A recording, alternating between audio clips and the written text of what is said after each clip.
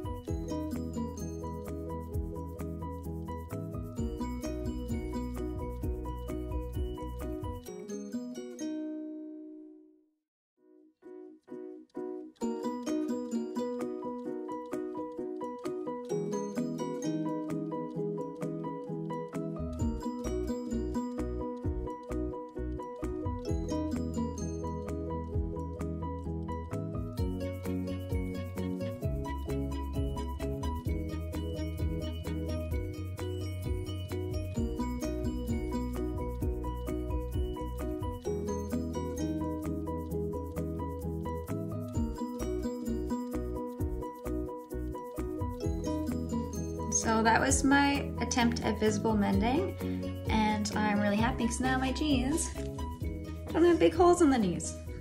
Many of you probably are even more talented at sewing, and if you are, I can't wait to see the type of things you're able to create, and maybe you can share your skills with those around you. Here's a good book that's just very enjoyable to read that the library has as well. It's called Mending Life, and it uses beautiful illustrations to kind of go through the technique of some of these projects, and it's very versatile. But the best part of this book for me is actually these little anecdotes in the center, kind of throughout the book, that talk about kind of memories and experiences that the authors have had with mending. One of them, and the very last book that gets into the why we should mend is this one. It's called The Conscious Closet by Elizabeth L. Klein. And it does a really good job of telling you what to look for if you're going to purchase new, but also it emphasizes how to kind of go through the clothes you already own and see what you can do to make those last longer, maybe how you could mend things, and it also talks about why thrifting is important if you are going to buy new, and of course the ethics of clothing, how it's produced both environmentally and socially, so how workers are treated, which countries maybe have better regulations for that, and kind of just the total footprint of clothing. So this is a really great read to talk about why we should mend things, and I hope you check it out. Thank you for joining me. Have a nice day.